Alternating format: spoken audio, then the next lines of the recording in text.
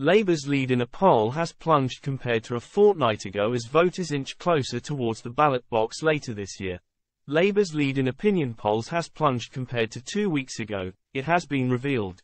The opposition party's lead has shrunk to 15 percentage points, down from 21 a fortnight ago. The reason for the narrowing is unclear. Some 42% of respondents said they would back Labour at a general election, down by 3 percentage points. The Tories were on 27%, up 3 percentage points.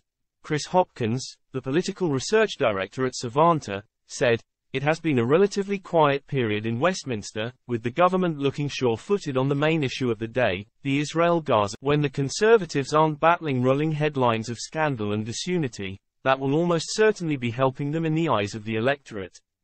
This is only one poll, which may be an outlier and therefore taken with caution.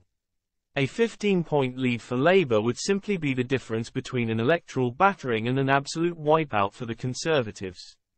That said, these results will likely hearten Rishi Sunak weeks ahead from crucial local elections.